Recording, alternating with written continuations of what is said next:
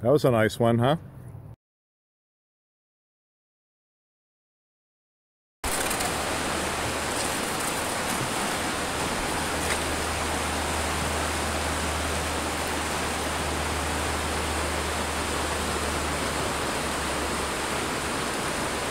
So what are we doing, David? We're thinking like a fish.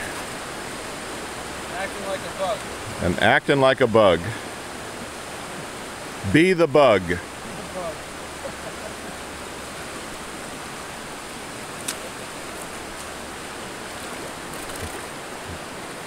Do you feel your inner bugness coming out?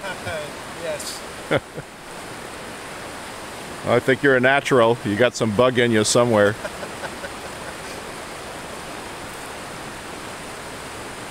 Okay, then let out a little bit more line, another foot or two. Once you get comfortable with this, and we try to get you uncomfortable until you're comfortable with that again. So,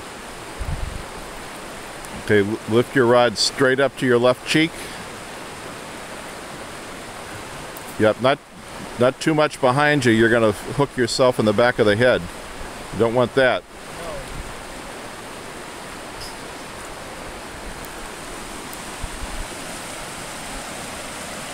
And now you want to stop more straight up. You don't want to reach back. If you reach back, you're going to hit that branch behind you.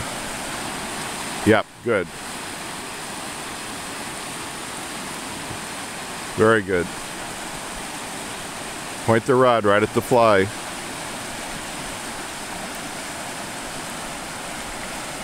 Then lift and drop. Lift, drop. Lift it up a little higher, gently.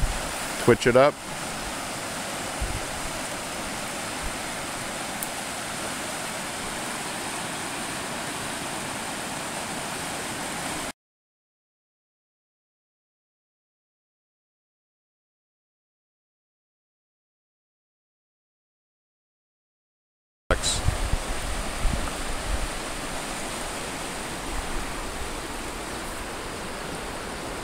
Okay, let out about another foot or 18 inches of line now. When you have mostly leader out, it's harder to cast.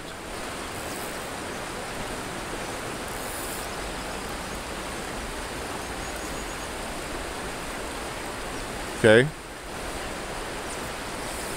You can see that fly pretty good, huh? Yeah, good.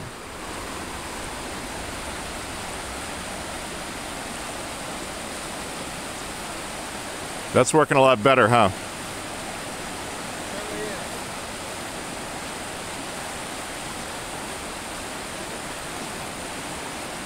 You got one? Yep. Keep your rod tip up. Oh, you did too much. I did it. Too much tension. You had them. That was like what, the third cast with that new nymph? Yeah. Let's check your flies. Perseverance, Scott. Perseverance. Good job.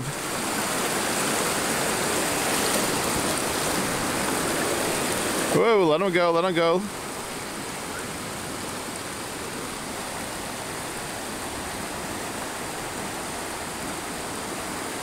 He's not ready yet. He's putting a bend in that rod, isn't he? He is. And he's putting a smile on your face, huh? Cool. Yep, he took that bottom nymph too, that little flashlight nymph. Yep. They like that one. Okay, now point your rod over my head. Let me see if I can get him in the net. All right. Nice. Right on. Cool. Now let's just look and see how, if you look at the number at his tail and add it to the number at his head.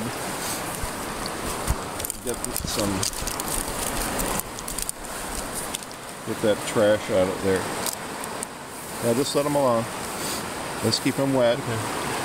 So it's 4 at his head and it's 8, so it's a little over 12 inches. Very nice. Very cool. Right on.